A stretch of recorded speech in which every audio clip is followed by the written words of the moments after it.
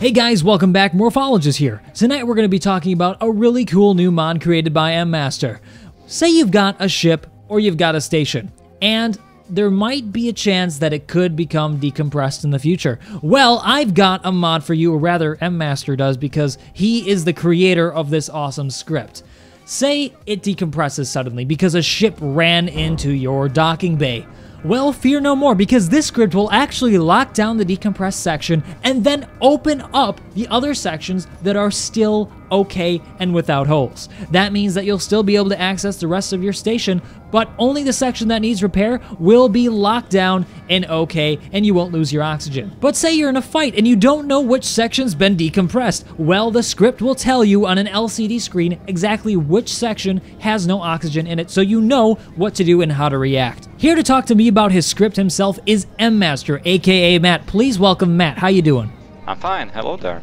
Hey, first of all, I just want to say I'm a huge fan. Your scripts are amazing, especially the one you did for LCD readouts that's on the workshop. By the way, it will be in the info section of this video if you're interested. It's amazing. And also, this new one that you've created is even more amazing. I've got a few questions for you, though, about it because I'm not sure on everything. First and foremost, how many rooms can it handle? It can handle any number of rooms. That's awesome, but what about size? How big can the ship be? It can be any size. It was specifically made for big ships and stations.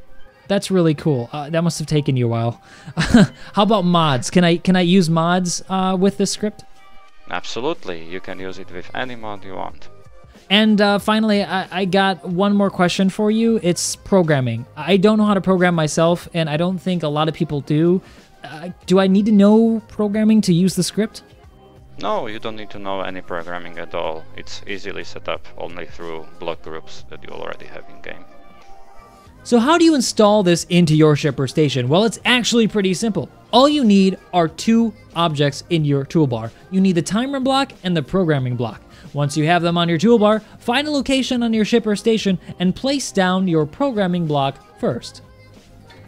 I placed it here because this is the most convenient location for me. It may be different for you. After you've placed it, go up to the control panel and press K. Inside of that, find your edit button, hit edit, go to Browse Workshop on the lower right-hand corner, and find your script from the Browse Workshop option. If you've already downloaded it, will be here on the list of scripts. Once it's downloaded and inside of that list, simply click it, hit OK, and then it will appear on your screen. On the top end of this is all of the basic guides that you will need to install it on your station. But later in the video, we'll go over how to do it step by step. For now, let's hit Remember and exit. After we've done this, the programming block is almost ready to work for the smart lockdown. However, we now need to activate it using the timer block. So let's exit out of here, find the timer block, place it somewhere on the station. It doesn't have to be right next to it, but in my case it is because it's simple and easy to do. After that, go into the options of your timer block by going to the control panel and pressing K. Then go into Setup Actions and find the timer block that you've just placed. Once you've located it, drag and drop it down to the bar and select Run. After that, we need to add in the timer block that we've also added in order to ensure that the script will continually update. Drag and drop that down to the bar and also select Start. The final step is to drag the delay down to 1 second. The script can recognize it that quickly. So after you've done that, hit Start and the script should be ready and running. After you've got the script up and running with the timer block, we've got to do one more thing. In order to get this to work in your ship or station, you will need to put all of the items that you want to perform actions into some select groups in order for the script to recognize it. When creating these groups, make sure that you create them exactly as I've shown here, case sensitive. Everything after the colon, though, is the name of the section that you want to show up on the LCDs. So for the first group, O2 LCDs must display exactly as you see here. Every LCD that you want to display oxygen information in your ship or station hooked up to the script must be placed in this group. After that is O2 section close. This is where you put all your doors to the exterior, including your airlocks. These are the kinds of doors that you want to remain closed so as to not decompress the station by door.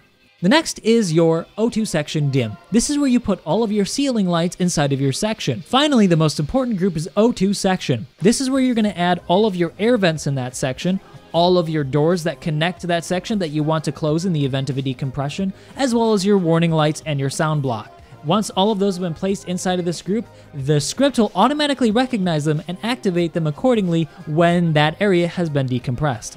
And that's all you need in order to get this script to work. It's pretty darn easy. Well, that's all I got, guys. Thanks for watching, and a special thanks to Matt for joining me tonight on my video. It's been great. Also, be sure to check out the info section of the video again so you can download this for yourself. It will be uploaded to the workshop. And once again, thanks, guys. I'll see you next time. Goodbye.